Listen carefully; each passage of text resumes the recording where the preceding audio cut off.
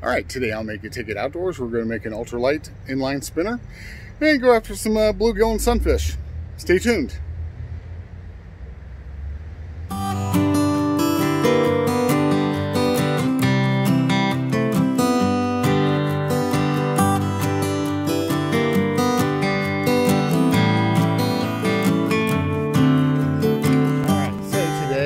Making an ultralight inline spinner, and this is going to be a quick build.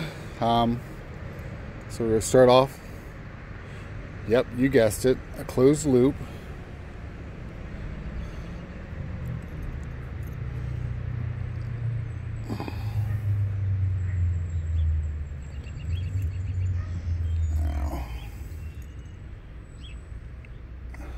I didn't close it all the way down, because what I'm going to also add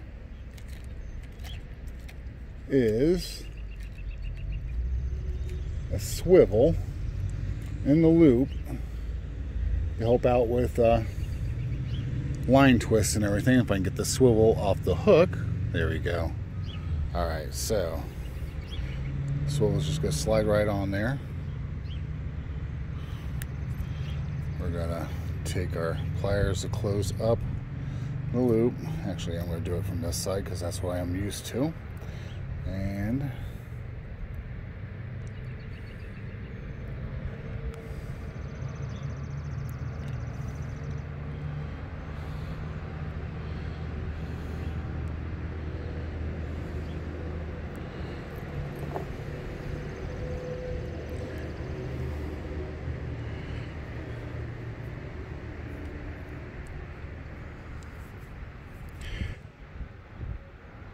gotta make sure I hold on to the tag, because obviously my grandson plays out here. I'm not sure if it's showing the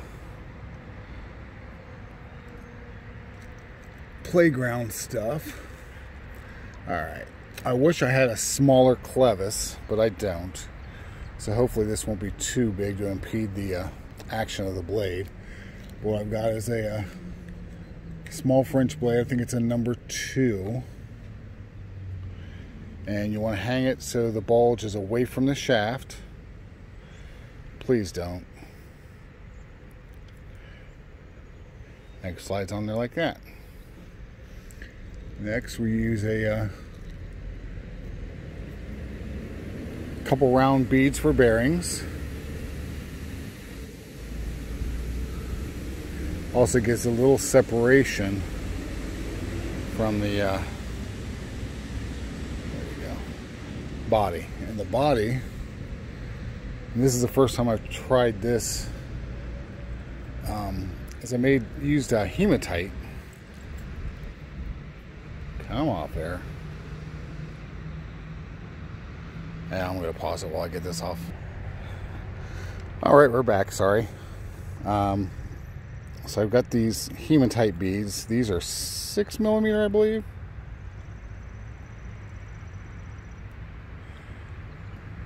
And they all kind of stuck together when I baked them. So it's not perfect, but hey, nothing I ever do really is. Alright, so I always leave a little bit of space on the inlines. So about like that. I don't know why, I just always have, and I've caught tons of fish, so I don't think it really matters much. But now, all we have to do is finish this up with a, as you probably guessed, a closed loop. So,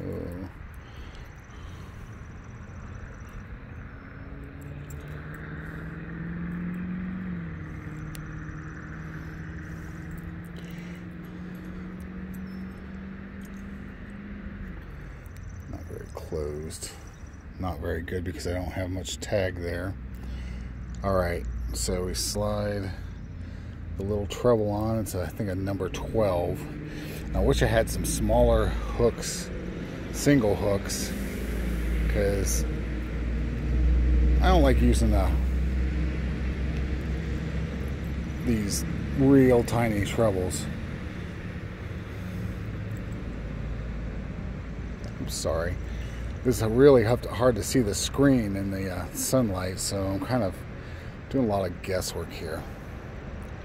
Alright, let me trim that off. dropped my wire cutters.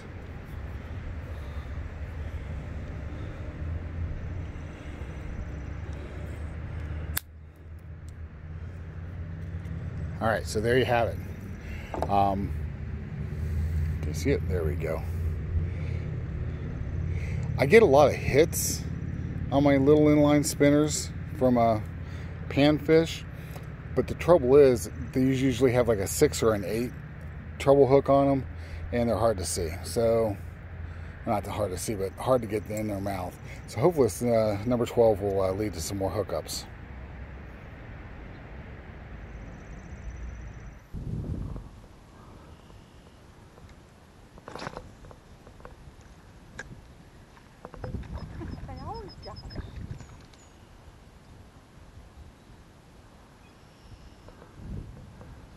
Another nice one, babe. Oh, hey, I think I finally got a decent one. There we go. Holy cow, you got the biggest one now.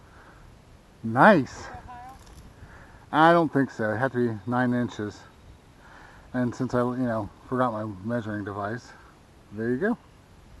All right, there you have it. Caught a few. So if you like videos like this, please hit like, subscribe, all that good stuff. Hope you're getting through this pandemic okay. And in the meantime, tight lines.